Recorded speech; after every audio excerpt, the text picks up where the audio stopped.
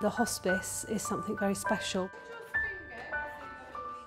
Families call it all sorts of a haven, a safe place, fun place, somewhere where they can go, somewhere very, very special, where they've got time to reflect, time to have quality time with their children, to do fun things, but with the support that they know that they've got with the competent staff that can actually meet their children's needs. We've asked children for the last 3 years in various ways, if you were to choose 3 words to describe the hospice, what would you be? And always the most commonly chosen word is fun.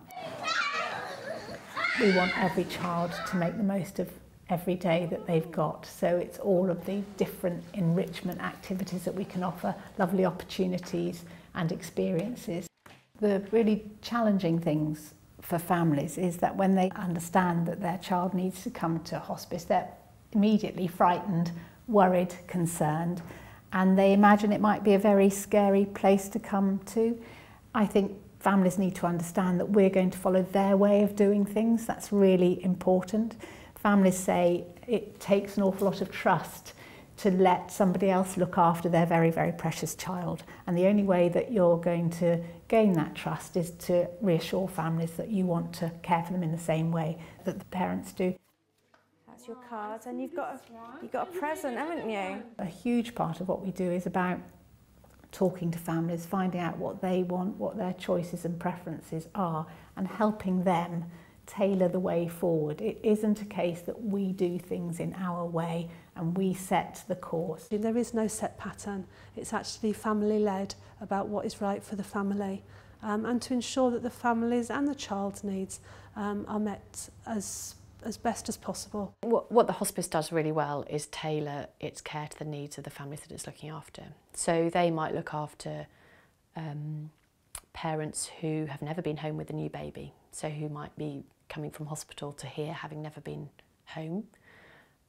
They may then go home, of course, and they might be supporting, there are young people who have been supported ever since this hospice opened, and they're still being supported as they grow older, and there are young people who transition from paediatric to adult services. If a child and family want to use our service, they don't have to wait for a professional to refer them. They can refer themselves, a member of their family can, or their doctor or a nurse or a social worker, teacher, anyone can make a referral.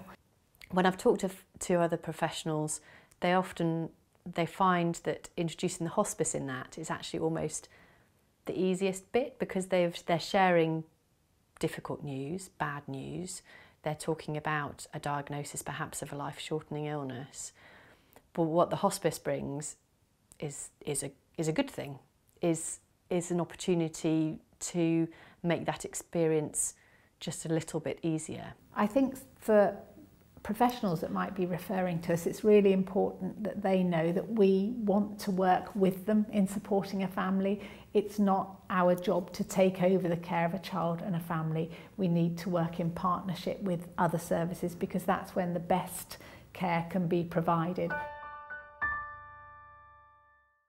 Before children come here, obviously the staff here go out to see the children and obviously have a lot of conversations and dialogue with the children's consultants and all the medical professionals that are actually involved with the child to get an absolute picture, a whole picture. So right from the start we contact the child's paediatrician and their GP to find out information about their condition and the treatments and care that they're already receiving, and then we work with them throughout the child's use of the hospice, so that we know we're working in partnership together.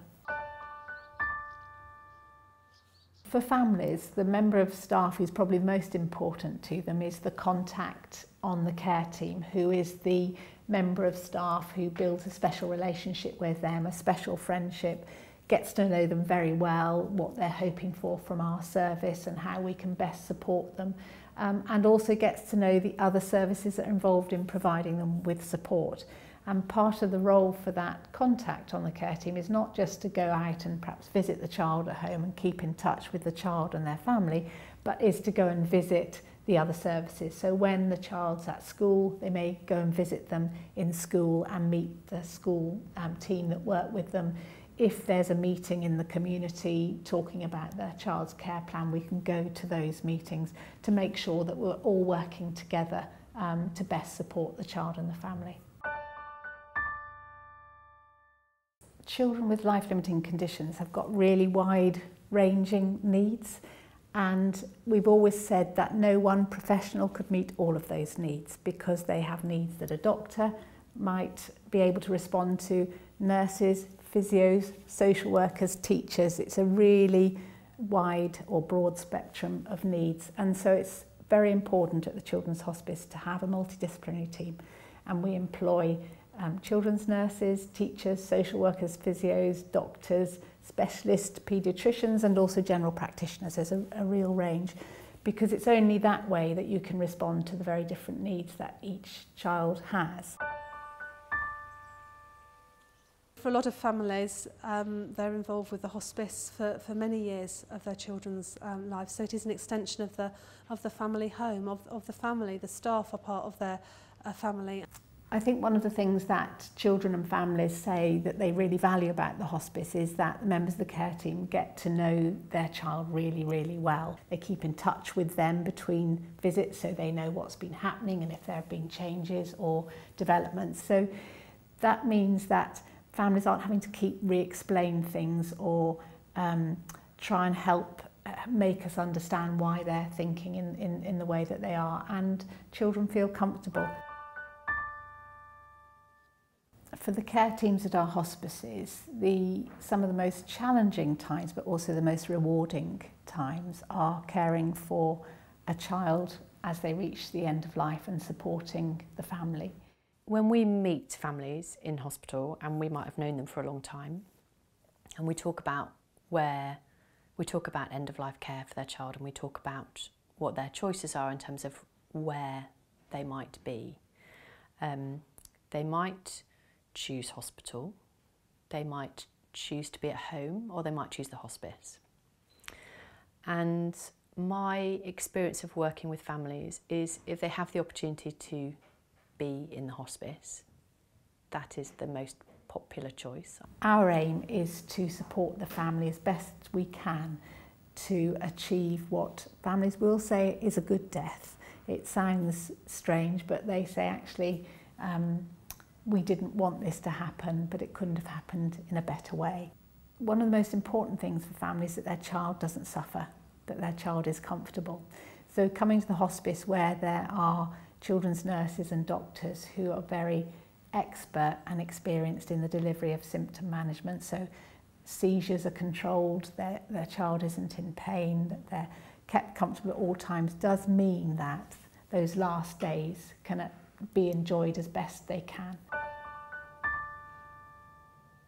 And then when the child does die, we have got Starborn, which is the special bedroom, and the family can freely go in and out of the room if they want to go and see their child, say their farewells. They can decorate the room in the way that they would want to, with all the sort of photographs and special things that the child treasured that can be alongside them, which many families find really helpful. And it's not a hasty farewell. They've got time to say their goodbyes without feeling hurried, which I think is really, really important.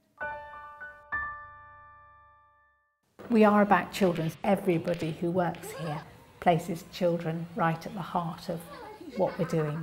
Our strapline is making the most of short and precious lives, and that's what we're trying to do. Every day we see the difference that we can make to the lives of children and their families.